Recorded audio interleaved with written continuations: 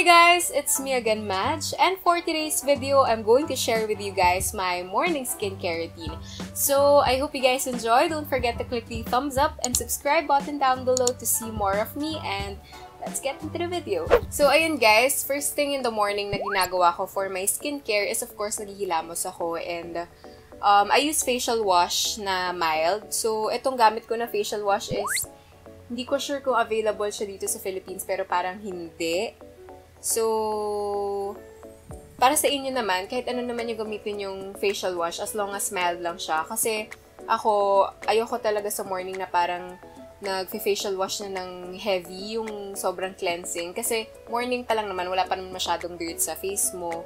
Kasi syempre, nag-clean up ka naman ng gabi. And ayun, of course, nag-facial wash ka na nun bago ka matulog. So, for the morning, mild lang talaga yung ginagamit ko. So, ayun, itong facial wash na gamit ko is from the brand Softimo.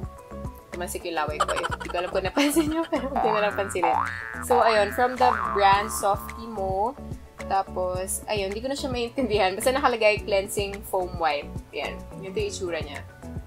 Ay, hindi pala na naka-manual focus pala ako. So, yan. Ganyan yung itsura niya. Ito yung, nung nag-Japan kami, ito rin yung lagi naming gamit. And, okay siya kasi super mild lang talaga siya sa face. Parang, nalilinis niya yung face mo, pero yung wala kang mafe-feel, unlike yung mga other na facial cleanser na mararamdaman nyo na parang nagtitighten yung skin nyo. Ito, wala siyang effect after. Parang sobrang mild niya lang talaga sa face. So, next naman, of course, after ng facial wash is toner. So, pag nagtutoner ako, ang ginagamit ko, dalawa na yung toner na gamit ko ngayon. So, itong, syempre, OG Eskinol. And then, itong Moist Full Collagen from Etude House.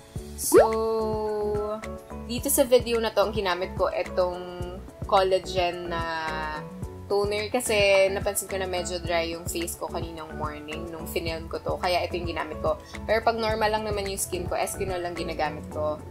Kasi, wala lang. Ito talaga yung daily na ginagamit ko. Parang, itong collagen na toner, ginagamit ko lang siya mostly at night para magbigay ng extra moisture sa face ko. And, ayun nga, like kanina, pag napapansin kong dry yung face ko or yung dry yung skin ko, ito yung ginagamit ko for toner pag sa morning. Pero mostly at night ko talaga siya ginagamit. Last step na, sobrang bilis lang ng skincare ko kasi hindi ako mahilig maglagay ng kung ano-ano sa face ko kasi parang minsan yun din yung nagkakos ng sensitivity ng skin mo pag marami kang nilalagay. So, yun. And hindi rin talaga sanay yung face ko na, or hindi rin ako sanay na naglalagay ng kung ano-ano sa face ko. So, yeah, tatlo lang talaga ginagawa ko. Facial cleanser, toner, and then moisturizer agad.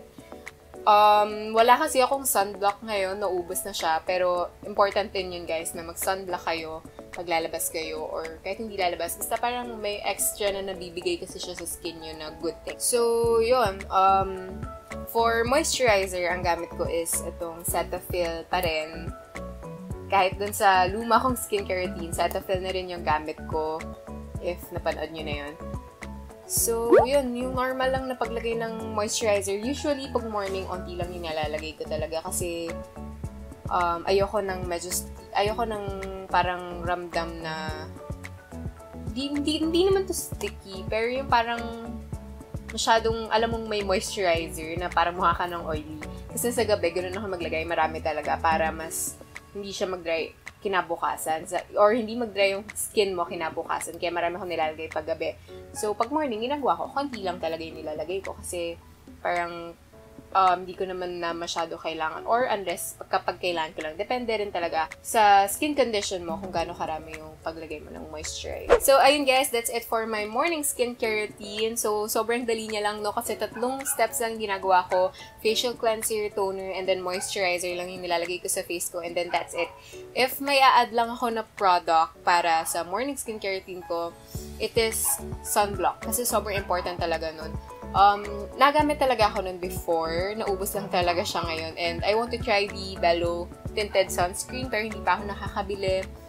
And ayun, kaya wala siya sa morning skincare routine na yun. Pero guys, don't skip sunblock, lalo na if lumalabas kayo madalas ng morning. Kasi sobrang malaki yung mababenefit nyo out of sunblock, lalo na sa pag-protect ng skin nyo sa sun kasi sobrang harmful ng sunlight sa skin natin. So, yun. I hope you guys enjoyed this video. Don't forget to click the thumbs up and subscribe button down below to see more of me, and I'll see you in my next video. Bye!